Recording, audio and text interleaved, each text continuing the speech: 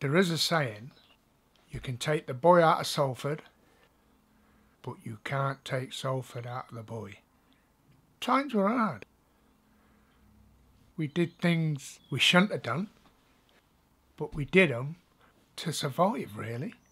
Don't forget, there was no real home life. You were just on your own. But I certainly don't regret any of the things I done, because I done them for a purpose.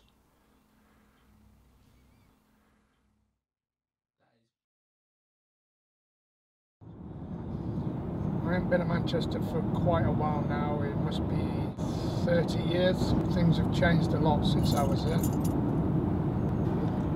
Bred and born in Salford, you never forget it. You just can't forget it.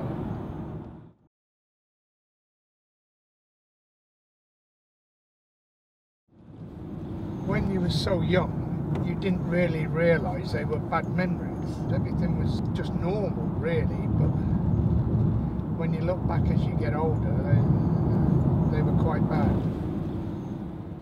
You never forget it. It exists in your mind. You know, I can remember things what I did at 6 years of age. It's nice to be back in Manchester, but you don't feel any emotional until you actually go over this bridge. Because once you cross over this bridge, you're into Salford.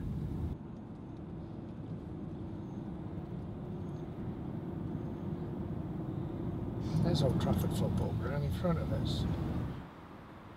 When I was a little, I must have been about 8.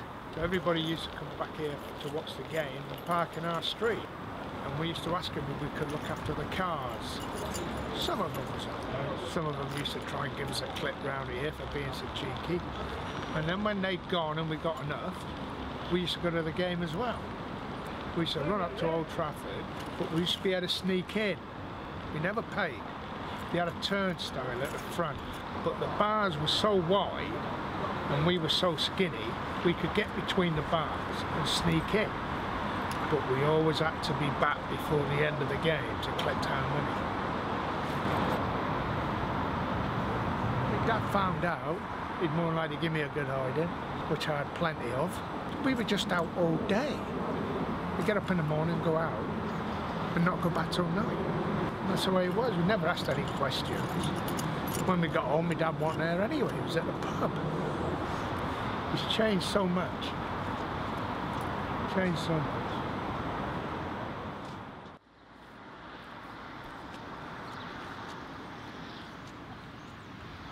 This is the original Monmouth Street, where I was fixed up. My house was just over there. You can't vision it. I mean, it used to be all back-to-back houses. I can't name how many houses was here. They were just all streets, all the way through. A real community. It really was. You never ever lock your door. Feeling quite emotional now, standing here.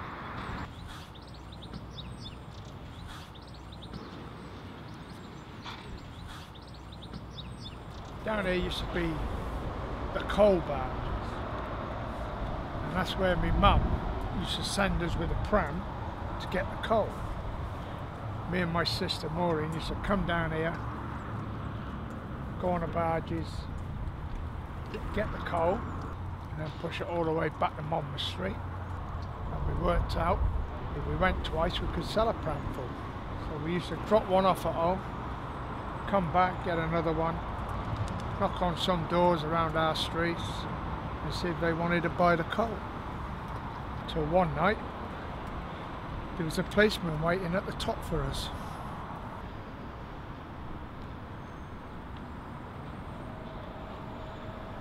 This is the doorway where the policeman stopped us with the coal, and he rang for a police car to come and take us down. Well, we'd been over to the soft drinks factory to get our soft drinks and all. We'd ended up with pocketfuls of bottle openers, believe it or not. I don't know why. So the policeman was stood out on the road, wasn't looking at us. So what we did, we posted them all through the letterbox in this doorway. They did take the coal off us and get rid of it. And it didn't really matter because we just went back the next night and got some more. Yeah. Fond memories, aren't they? I can remember when I was about 8. My mum used to get me to run a note for her for some reason up Odsall Lane to a bloke, but I didn't know who he was. I didn't take any notice of it. And then one day, I hadn't been to school, I went home a bit earlier and I couldn't get in. Anyway, the neighbour was at the door, next door. She said, "What's the matter?" I said, "I can't get in." She said, "Well, climb over the wall and go in the back door." And as you climb over the wall, you can see into the living room. And there was me mum on the settee with this bloke I'd been taking the notes to. I thought then they were a bit friendly. She told me off and told me not to tell me dad, so I didn't. Anyway, this morning we got up. Mum said, "Oh, you're not going to school today." And she started packing. I packed it all together, packed the pram, and off we went. We left the house, walked across the croft, got to night time, we was in a park. And we went to sleep on a bench all night. Up the next morning, roaming round again. And the following night we ended up on a railway station and we slept in a waiting room. We ended up in Liverpool anyway.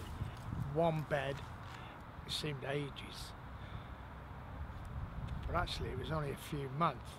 Then one Sunday morning we got up, she dressed Pauline, and Mum put us on the coach in Liverpool and told the coach driver to drop us at Trafford Bar. We got on the back seat, looked at the back seat, and there she was waving at us.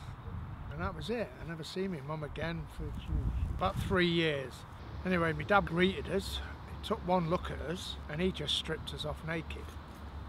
Made us stand in the lobby, and he went and got all the neighbours to show him what a state we was in. We was bitten everywhere, we fleed all over. It was voting day, it was May 1949. I was only 6.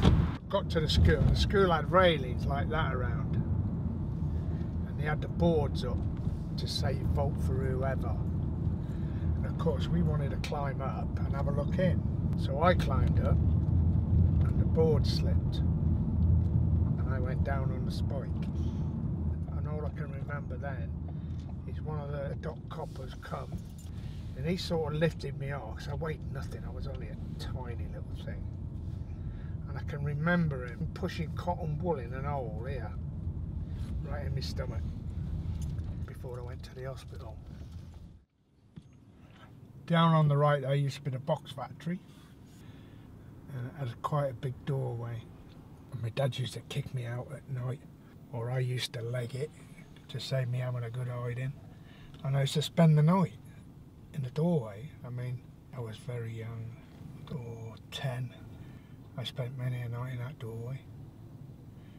He didn't have a clue where I was, because if he'd have found me, they'd give me a good hiding. Bloody freezing. It was freezing. But then, that was it. I used to leave there in the morning. Usually I used to go around with my Auntie Polly's, who lived in Little Monmouth Street here, and knock on her door. I didn't used to go at the night because I didn't want to wake him up, you know.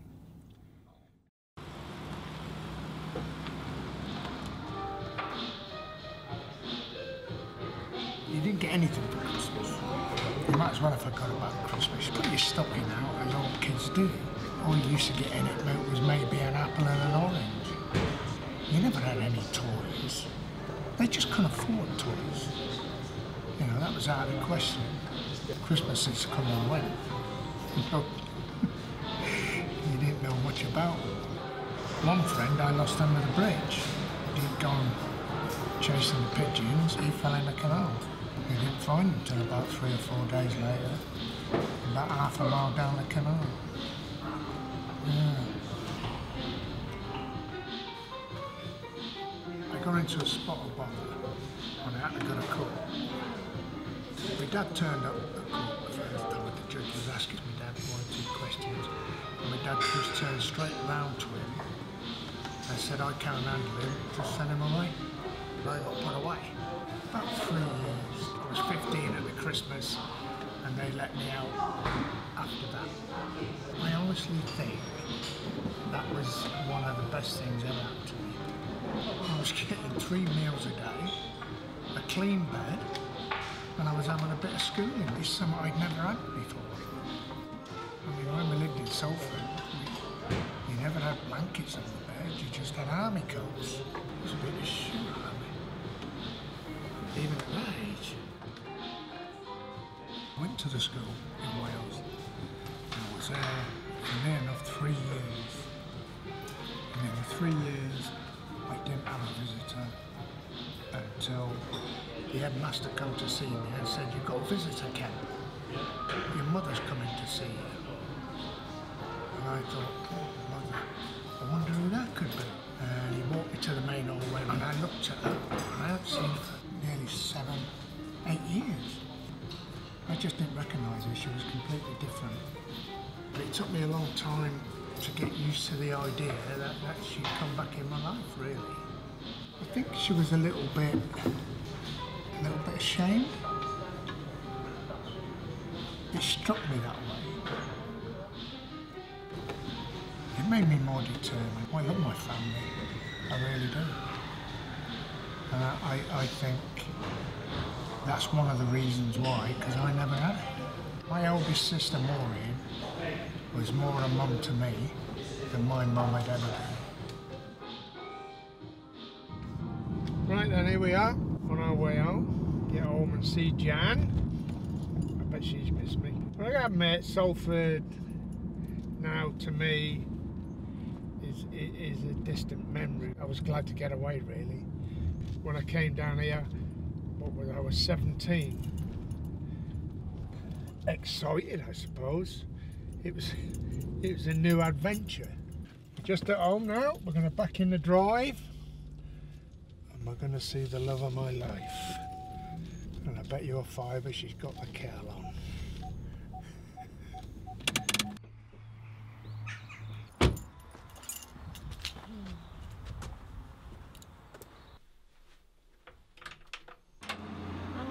Way out, babe. All right. Had a good time? Yes, thank you. How are you? Hi. All right. We met at the youth club. Yeah.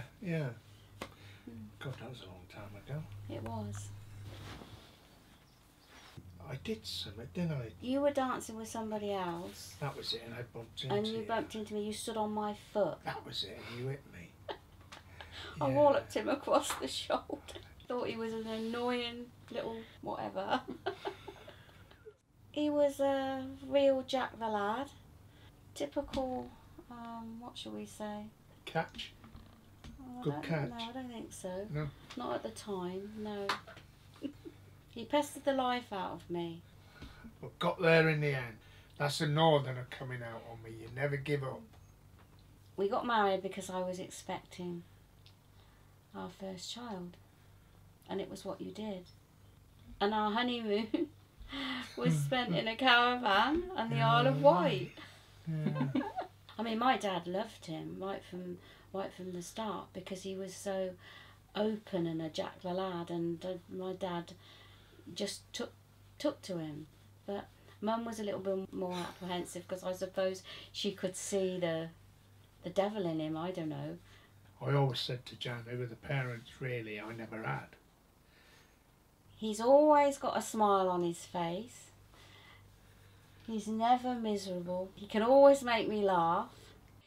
He loves his family, like it's nothing better than to be surrounded by him. He loves life. He doesn't dwell on the past, you know, he never lets it get him down. He hasn't got a chip on his shoulder. So, I mean, his experiences were, well, we could never imagine. 54 years later, 1 son, 3 grandchildren, 4 great-grandchildren, and we did it together.